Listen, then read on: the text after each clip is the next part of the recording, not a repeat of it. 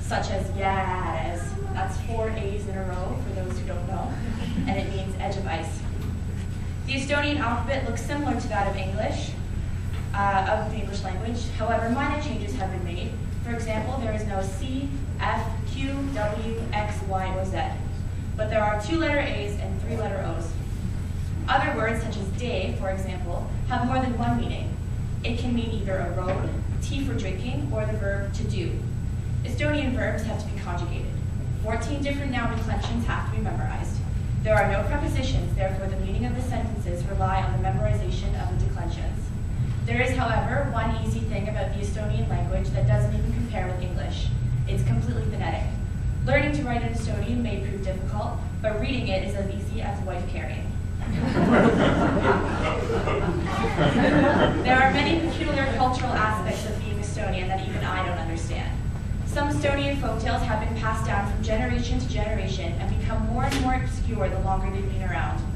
At the dinner table one Christmas Eve, my grandmother shared this old folktale. According to legend, every year on Christmas Eve, all of the water in the wells on the large Estonian island of Saaremaa turns to vodka for a split second at the stroke of midnight. She also recounted how all of the ferns in Estonia sprout blossoms for a split second at the stroke of midnight on New Year's Eve. No matter how you argue these two tales, my grandmother stands firm in her belief. Saunas has also been a huge part of Estonian culture since forever. It's no awkward undertaking for Estonian boys, girls, men, women, relatives, or strangers to enjoy a nice hot sauna together on a Saturday evening. It's just the way we are. In the summer of 2009, I had the opportunity to take part in the Estonian National Song Festival called Laulab. This festival takes place every 5 years in Estonia. It welcomes 25,000 singers and 100,000 spectators from all around the world. It is a celebration of Estonian language, culture, and national pride. The experience is something I will never forget.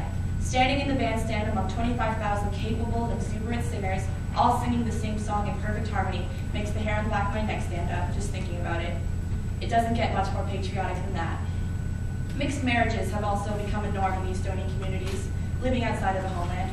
I, along with many of my friends, am the product of a mixed marriage.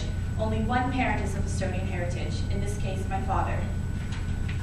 We are just as proud of our heritage and have embraced the Estonian culture with the same amount of passion and spirit as anyone else. There is a place where all Estonians of every familial configuration can come together and breathe as one. It is called Jõekäru, a summer youth camp in Eudora, Ontario, and my home away from home. Since the age of 4, I have spent my summers at Jõekäru. The cabins are crumbling, the water smells like rotten eggs, and the lake is ridden with leeches, but I love it just the same. At Jõekäru, we learn Estonian traditions such as singing, leatherwork, and folk dancing that would have otherwise been forgotten. I have made so many lifelong friendships there, and I know that in the future, I will be sending my kids there just as my dad did for me. Don't let the color of our hair fool you. We're a bunch of smart cookies. Who do you think invented Skype? Do not fear us. We are your friends and neighbors.